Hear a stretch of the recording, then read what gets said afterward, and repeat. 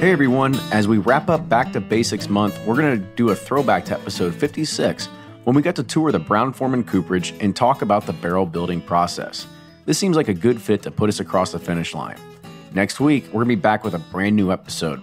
Don't forget to buy your tickets to the Kentucky Derby Museum's Legend Series taking place on April 20th, featuring the president of Old Forester, Campbell Brown.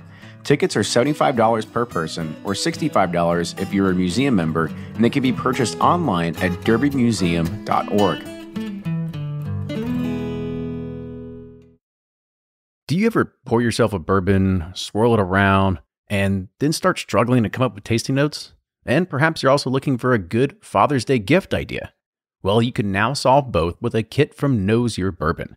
And unlike other nosing kits on the market, Knows Your Bourbon kits feature real ingredients for the most authentic aromas. You can smell real Tahitian vanilla bean instead of some synthetic aroma that's just made from chemicals. So head on over to knowsyourbourbon.com and enter code BP10 for 10% off your order. Play Whiskey Wednesday, Round 11, the memory game. Until June 26, each week you can win one of our 12 incredible grand prizes. Select 2 doors at checkout. And if they match on drawing night, you'll win that bottle. Not a match? No worries. You still score a Weller 12-year. Every $5 ticket gives you 5 chances to win, including 4 weekly bonus prizes. Get your tickets now at give270.org. Charitable Gaming License ORG 0002703. From their bar to yours, Chad and Sarah of the popular YouTube channel It's Bourbon Night bring you their favorite at-home old-fashioned mix with the new Elemental Elixir's Golden Hour Syrup. It's a custom-made syrup with notes of bold black tea, warm spices, and orange zest. All you need is your favorite whiskey and ice. No bitters needed. 1 bottle makes 16 drinks, so that's only $1 a cocktail before you add your own whiskey. They can also be enjoyed in other cocktails or spirits, mocktails, coffee, tea, and anything you can think of. It's crafted locally in Lexington, Kentucky, and you can get your bottle now at whiskeyambitions.com. Always find what you love at Total Wine & More. With so many great bottles to choose from at the lowest price, it's easy to find your favorite Cabernet or a new single-barrel bourbon to try with some help from one of their friendly guides. And with every bottle comes the confidence of knowing you just found something amazing. With the lowest prices for over 30 years, find what you love and love what you find only at Total Wine & More. Curbside pickup and delivery available in most areas. Visit TotalWine.com to learn more. Spirits not sold in Virginia and North Carolina. Drink responsibly and be 21. Ed Bly and Rising Tide Spirits are back again with a new release of Old Stubborn Bourbon. And this release of Old Stubborn is a premium hand marriage of 10, 11, and 12-year cask strength, barely filtered pot still bourbon. It comes in at a staggering 123.8 proof. And the flavoring grain for this one, which the last one was wheated, but this time it's now rye. Rich, sweet, and bold with a long finish that's sure to be another eye-opener. You can order online at Sealbox or thebourbonconcierge.com, and you can even purchase in person at Revival Vintage Spirits, and even now with very few select stores in Kentucky. You can get it now while you can, but be sure to do it because it's not going to last long.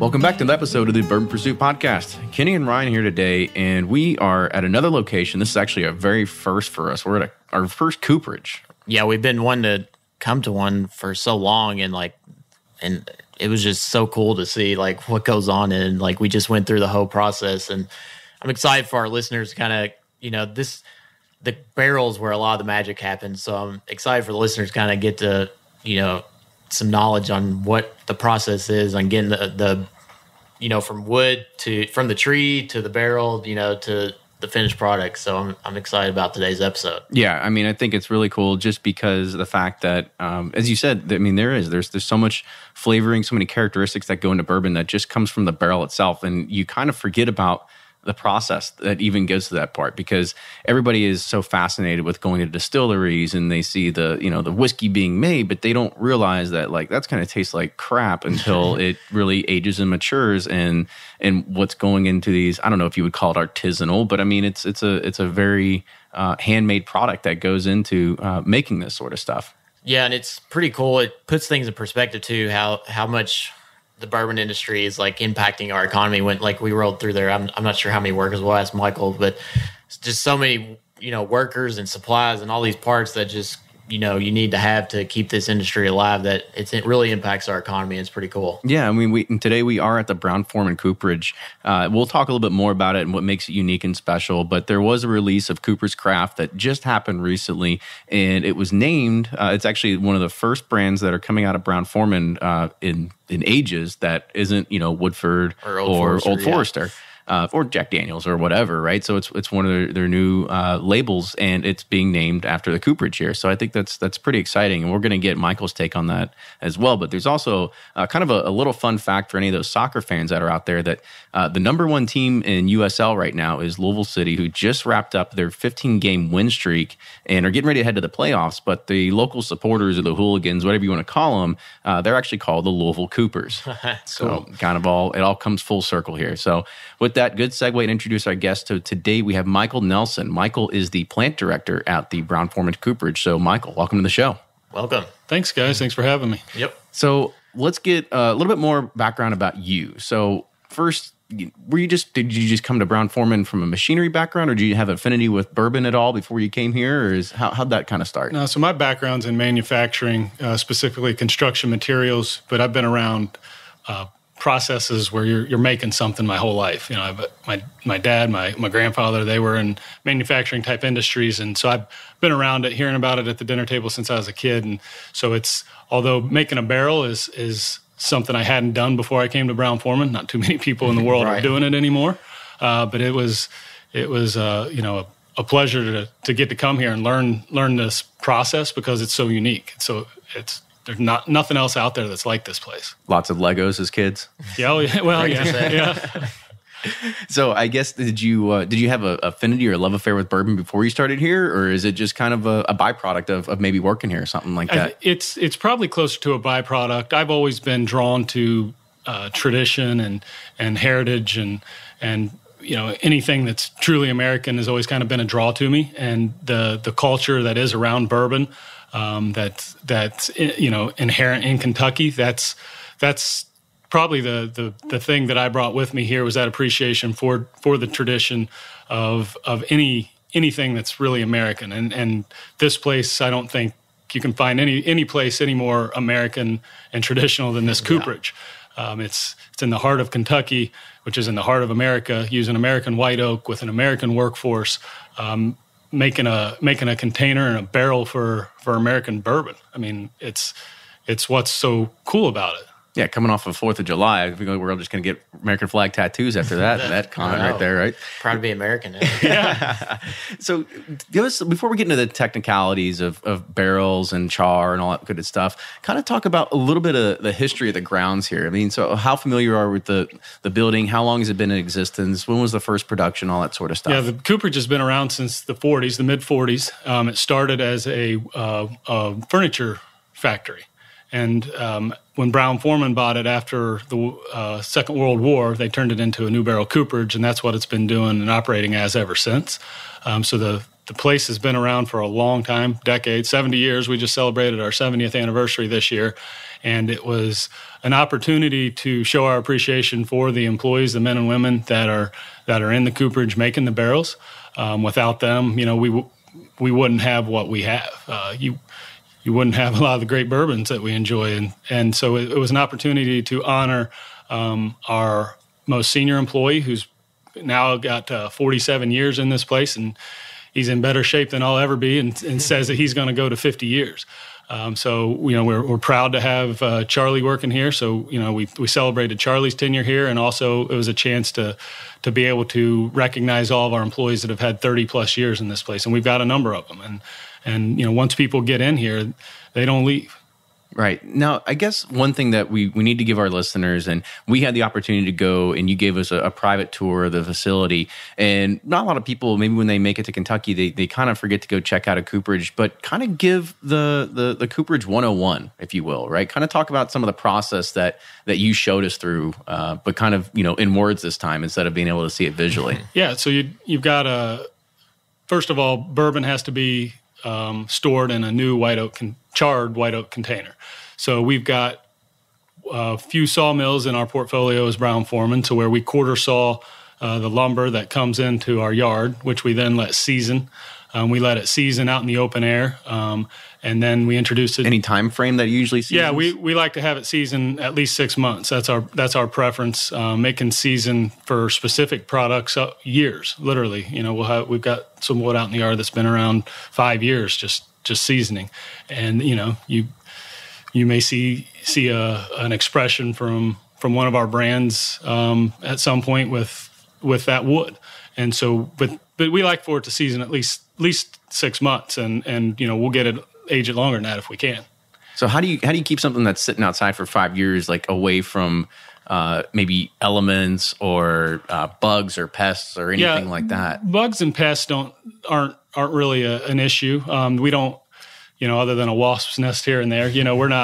We're not dealing with carry around a raid with you. Yeah, anything that's going to have a negative effect on the wood, and we want the elements to hit it. We want it to be rained on. We want the wind to hit it. We want the snow to hit it. That's what we're seasoning it, and we want Mother Nature to do its thing and dry it for us as well. It's cheapest way to dry lumber is let Mother Nature do it, but it can only do so much. So then we have to introduce it into our kilns, and we dry it to our moisture specifications, and then it's ready to be introduced into the process. So we kind of got an idea that we saw it go from, actually we didn't get to see the yard because I'm sure it's massive, but it went from a yard to like an indoor drying area, right? And you said, it was pretty massive. It's like an airplane hangar, right? Yeah, so we store our wood in that, what we call dry storage.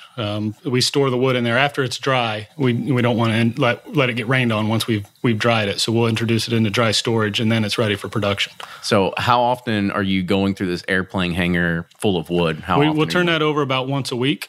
And it's you get in there and there's lots of white oak in there. It's a pretty, you can smell it. It's cool. It's impressive. It's got a nice smell to it, and it's cool to see. But relatively speaking, we don't consume a lot of wood relative to the market, to the industry, to the housing market drives wood consumption. So we still stay pretty tight to the forestry industry, because we have a vested interest. Our entire industry has a vested interest in seeing that the white oak is around forever. It's a sustainable resource, and we intend to keep it that way and support the forestry industry where we can as a company, because it's critical to our business. Right. So after it goes from the drying area, did we see it go through like a planer or something like that, where it's cutting edges or smoothing it or something like that? We get the raw staves and heading pieces that have been cut at the mill. We dry them, and then we introduce them into the process, which starts with planing the wood, which puts smooth surfaces on the top and bottom, and then we do what we call joining the wood, and that's putting the edge on the sides of the board of the pieces of heading and staves, so then the staves can fit tightly together to make a barrel. Because at the end of the day, the object of this game is to make a tight-fitting barrel that holds a liquid, that liquid being whiskey. Right, because we saw the joining of the pieces come together, and then we saw it go over to another individual who's sitting there, and it's almost like a mathematical equation in his head, right? Trying to figure out exactly which pieces of pulling out staves, sticking them in a hoop, trying to figure out which ones are going to fit correctly. So you're referring to the barrel raisers. The barrel raisers, after the wood's been planed and jointed and shaped properly, the barrel raiser has to fit and select the individual staves into the shape of a barrel, and she is counting the number of staves that are going into that barrel, and also selecting different width sizes as they go, doing all this in 40, 50 seconds on average. And they can do it a lot faster if they need to.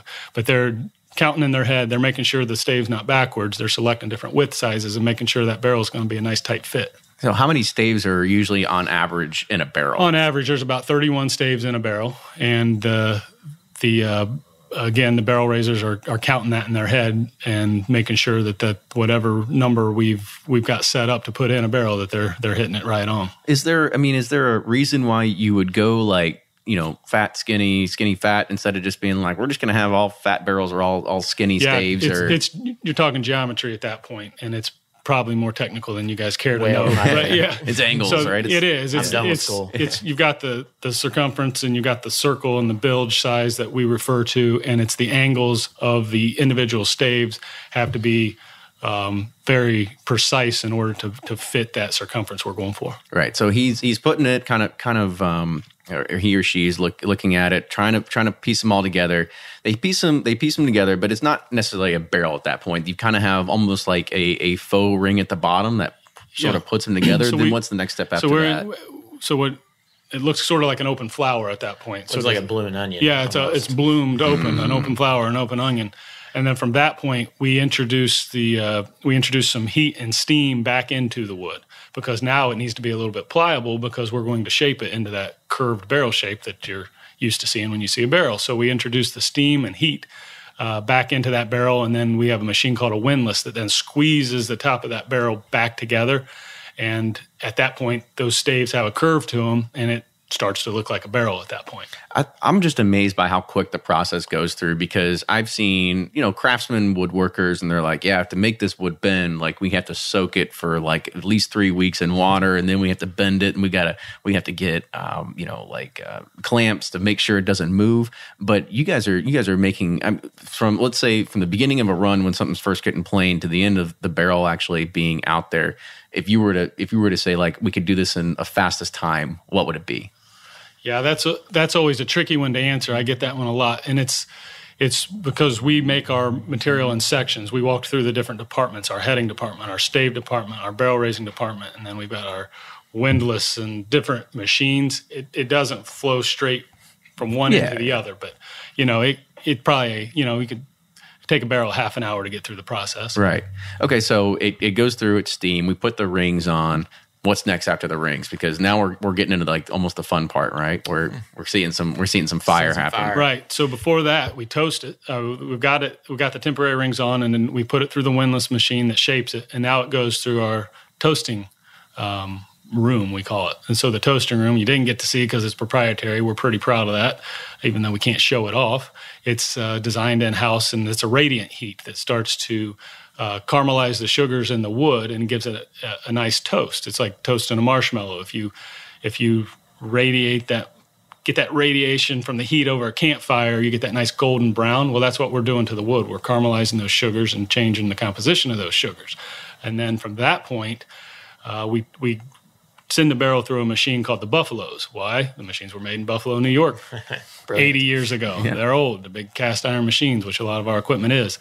And so that rolls out and smooths the barrel and helps to shape it, again, aligning those side joints that we call the sides of the stave, so it's nice, tight fit. And that machine also tightens that barrel up good and tight before it goes to the char fire, which is the big grand finale that everybody loves to see because it's pretty cool to see. Yeah. So the char fire is then literally catching the inside of that barrel on fire. And then we'll let it burn as long as we choose to for whatever specifications we're going for. And we'll let it burn, and then we'll quench it. We'll spritz some water in it, and then puts out the fire, and down the process it goes. Now, so what's next after that? Because what were you about to say? Well, when we were looking at the toasted versus the charred, and Kenny asked, why would you toast it if you're going to char it anyways? And we kind of saw the depth of the whiskey moving in and out of the barrel. I guess talk about why you do toast it before charring it. And that's a great question, because it's something that we take a lot of pride in, is our ability to toast how we toast. And we like to set that toast deep into the wood. And what that allows the whiskey to do is have a lot of interaction. As that whiskey sits in the warehouse, it's literally, and you guys saw that used stave that you could see the soak line, that whiskey's literally going in and out of that wood as the temperatures change and pressures inside that barrel changes. And that's also why you get different results from different levels and locations in those rick houses and those barrel houses, is because you're getting more drastic temperature changes up high. It's getting hotter on a day like today. I mean, it's got to be hot in some of those upper floors of those warehouses on a day like today in July, and to where it's going to cool down tonight, and that whiskey is going in and out of that wood, and it's cycling in and out of that wood more, pulling more flavor out and changing the color and the flavor of the whiskey in there. Yeah, I'm not sure how deep or the depth of each stave is, but it looked like it was almost 60 or 70%, inside the of whiskey. That. Yeah, exactly. It'll soak.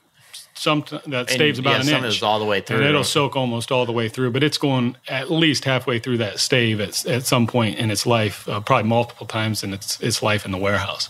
So it's going halfway through, and we kind of touched on this when we were doing the tour.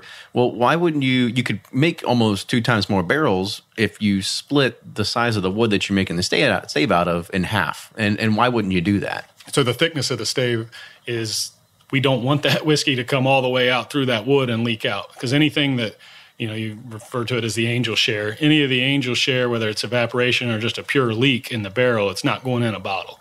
And that's not why we're going through all this effort to make this whiskey. They get their shares already. Yeah, they're going to get their share. That's part of the process. So we don't want them to have more than their fair share, as we say. Right. So if that stave is any less thick than what we make it, then there's going to be too much loss in that barrel.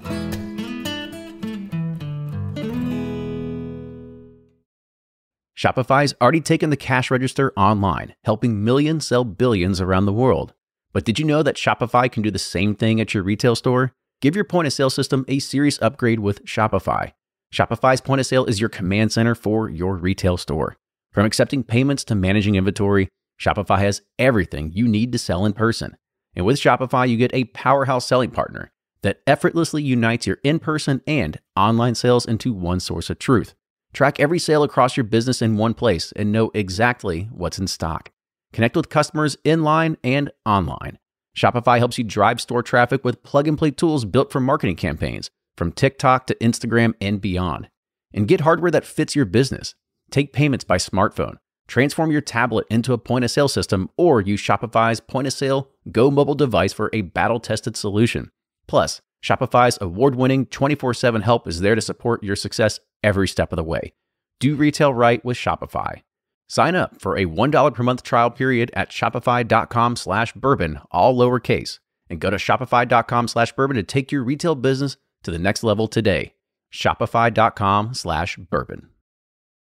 If you're anything like me, then you can't get enough about bourbon. And that's why I'm a subscriber to Bourbon Plus magazine. Bourbon Plus is a quarterly publication that tells the stories from the heart of bourbon, the farmers who grow the grain, the distillers who labor over the process, and the people like you and me who raise their glasses to celebrate it all. Subscribe to Bourbon Plus magazine today at bourbonplus.com, that's PLUS.com, and use code PURSUIT at checkout for $5 off your subscription.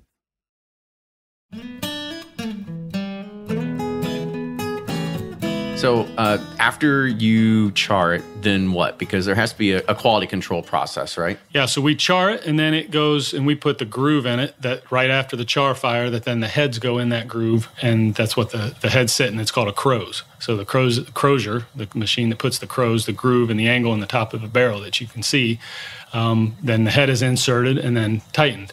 And from there, it makes its way over to what we call our hoopers, where they drive the final hoops, the iron hoops down on the barrel, and you got a quarter hoop, a bilge hoop, and a head hoop on each end of both ends of the barrel.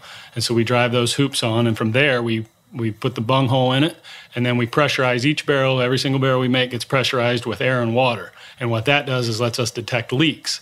So if we pressurize the barrel with air and water and we see bubbles or water coming out of a joint or a hole or some defect in the wood, every barrel that we make gets ran through an inspection.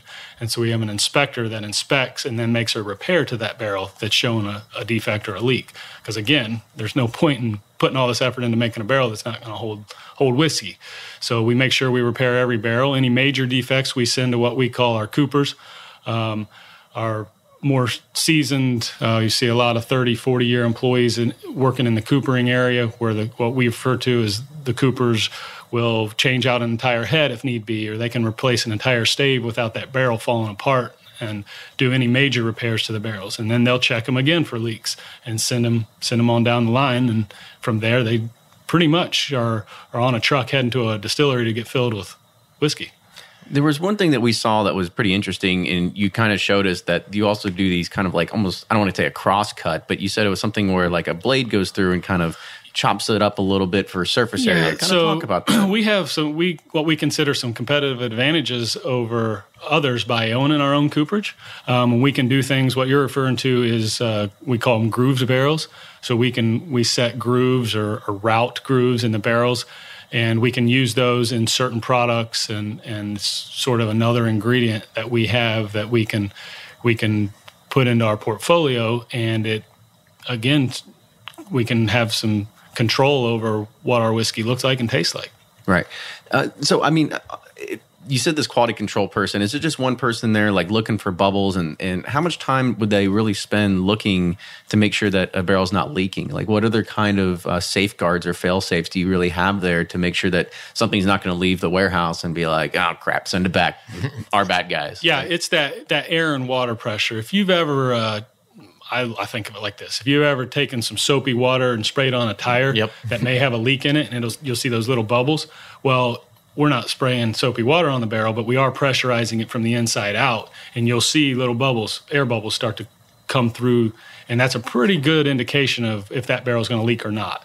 And so we make sure we make 2,600 barrels a day here, and we touch every one of them, and they're set up where they can spin that barrel around and look for those air bubbles or water leaks so we can repair it. And that's pretty good indication of whether that barrel is going to leak or not, is that inspection process and pressurization we put it through. And I'm sure that moisture plays a huge role in that and leaking. And you said at the very beginning you do dry age, and then you even dry it more, and then you got kilns. But kind of talk a little bit more in depth about how moisture would affect the process and like what you do to overcome that. Yeah, so we want the moisture to be where we want it, I guess, when we introduce it into the process. But then that's so we can machine the wood early on. Anybody that's in the woodworking industry knows that you're not going to shave or cut or machine wet wood very well. It's going to tear, and it's not going to do what you want. So we have to dry it so we can machine it. And then we're unique that we introduce moisture back into it so then we can then shape it. And then we are unique for the woodworking industry as well, the cooperage industry. We're going to fill our barrel with a liquid, where a furniture maker, they're concerned about their table or their chair or their dresser is going to dry out and crack. We're not so concerned with that because we're going to fill it with a liquid and let it soak for 4 to 7 years. And so that's the old timers will tell you that the best cooper on earth is liquid or water, because that wood's going to start to swell. So if there's some minor leak or it's maybe starting to get a little moist around a joint, that wood's going to swell up as it sits in the warehouse, and it's going to seal itself. Oh, okay, so it's like its own personal built-in Band-Aid, if you will. It is, literally. Oh, so during the quality control process, how many average number of barrels would you say are ever like discarded, right? Because it sounds like you've got two fail stops there. You've got one that's like, okay, we can do a minor repair, and then like if it's a major repair, it goes to the cooper. So it sounds like you have very minimal waste whatsoever. It's very minimal waste. The reason being is we can, even if a barrel would literally fall back into individual pieces, we can gather that back up and try it again. So we're not going to throw anything in the dumpster and send it to a landfill. First of all, it's not good business sense because we paid for that wood, so we're going to use it. And we like to say we were green before green was cool. If you guys remember, you heard a humming noise in the background, a constant hum, even when we were back in the tour room where it was kind of quiet. That's our dust collection system, and we used our wood shavings that we're shaving to fuel our wood boiler. So we then use for our steam that we use in the plant, and even for heat in the winter, we're using that sawdust to fuel our heating system. And so we're really wasting nothing. Right. So it really is kind of lean, right? You're saving money while you're doing it, saving a little bit of the planet while you're at it.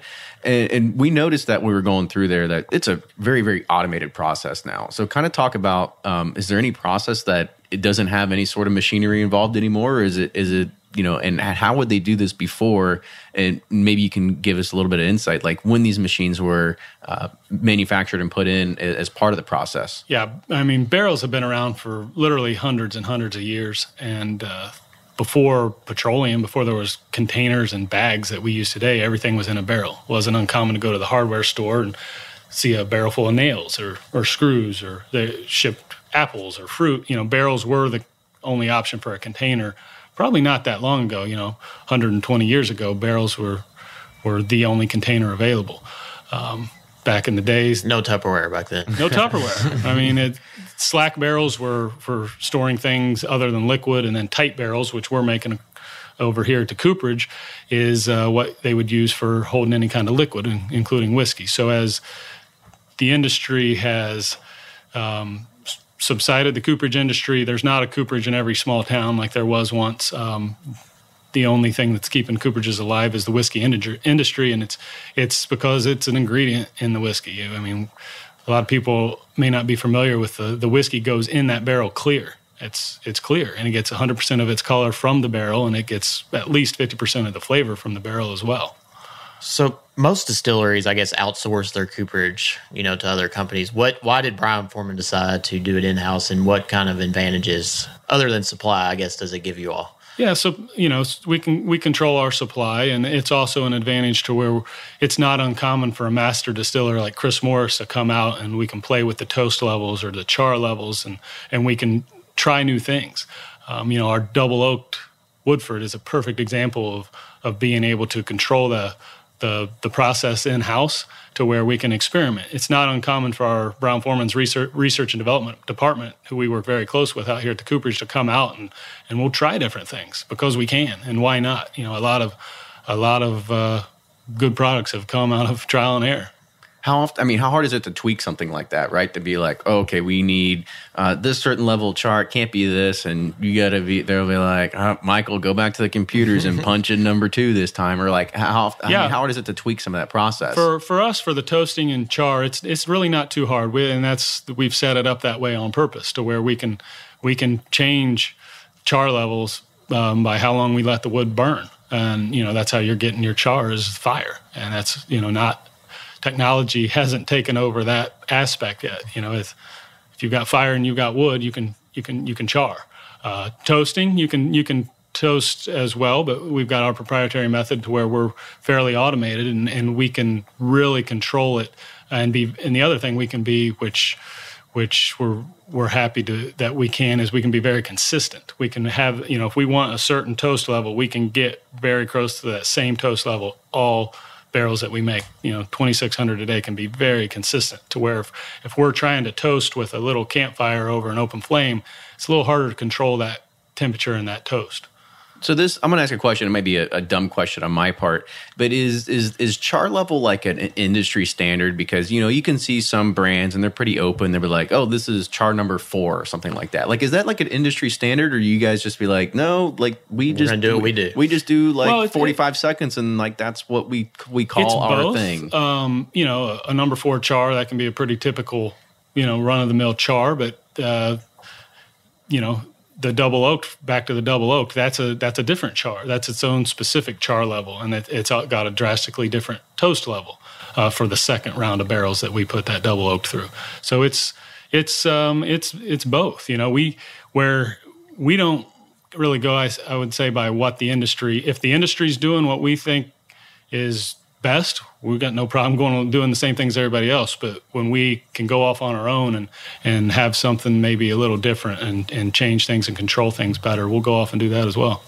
So talk about a little bit more about the process of wood in general. I know you kind of gave us a little insider secret, but when I was trying to come up questions with this, I was thinking like, well, it has to be just the rate of inflation and the way things work. Is it getting more costly every single year to produce barrels just because wood might be at an all-time shortage or anything like that? Yeah, we don't get to hide from anything that the rest of the world, inflation's going up, the cost of goods are going up, the cost of everything continues to rise, so the cost of a barrel continues to rise, and that's where scale helps. Having the size of facility we do, making 2,600 barrels a day, we can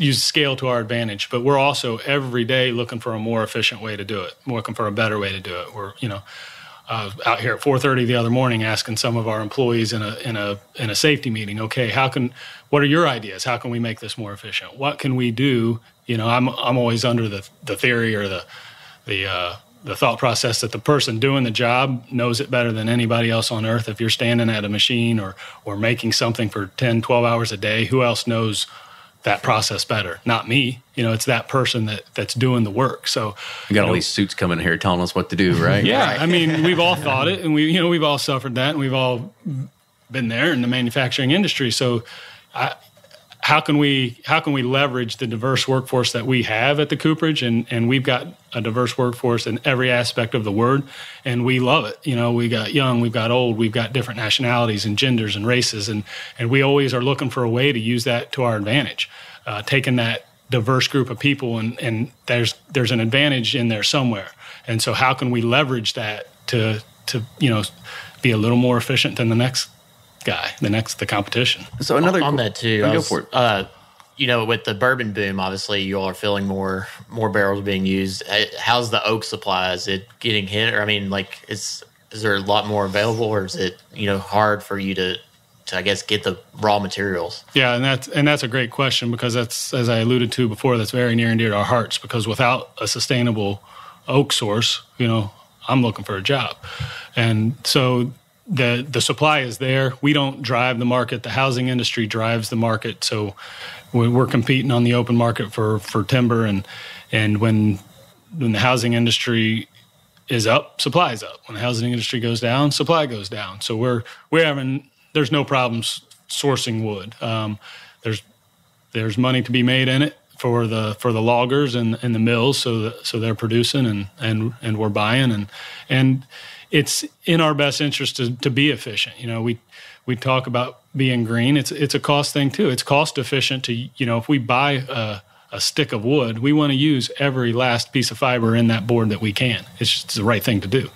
And you said you use somewhere around like 1% of what would be the net total of white oak that is out there, something like that? In the lumber world, in the wood industry, we're a very small player in that. We don't by any means drive the market and what's available. We're just at the mercy of the market. Right. It seems like a lot of barrels, and it is, but relative to other woodworking players in the world, we're not that big. Peanuts. So, I was going to say, was supply kind of short a little bit in like the 2008 era when the housing market was down or anything like that? I think it was, but so was, the demand wasn't where it was today either.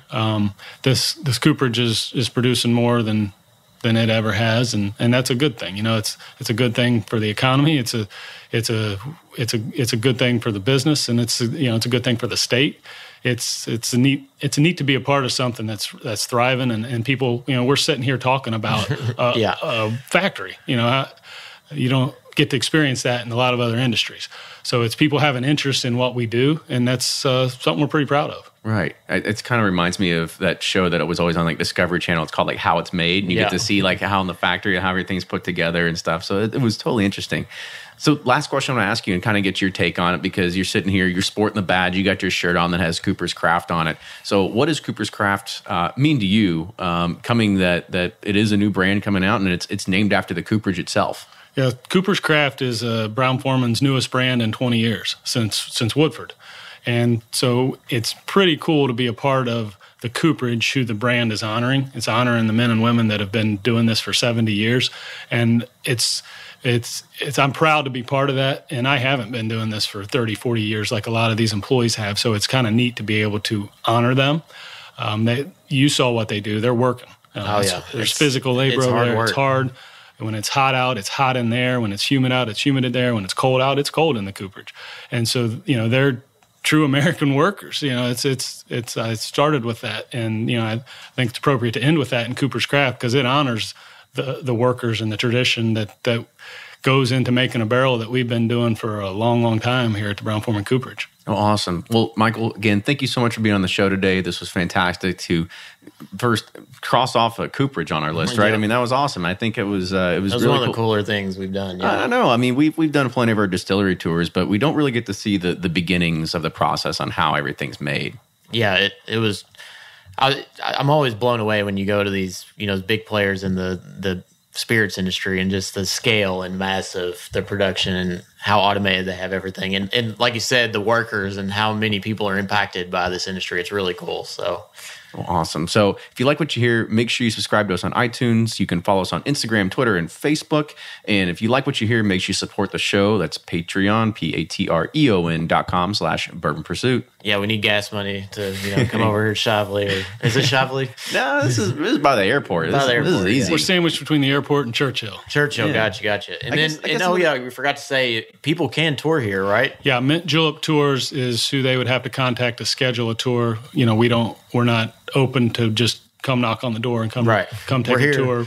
But, unless you have your Bourbon Pursuit gear with you, then you can do whatever you want. Unless you're a celebrity like you guys. Then carry around a bunch of mics and you can do a lot of stuff. But yeah, Mint Julep Tours is who we schedule tours through currently. There you go. So now you know if you want to come visit, come see Michael and take a tour of the cooperage, you know what to do. So Michael, again, thank you so much for being on the show. Ryan, close us out. Yeah, guys, if you have any show suggestions, feedback, comments, and obviously we'd love your money too at Patreon. Just kidding. But we just want to keep this thing going, and we appreciate you all listening, and we'll see you next time.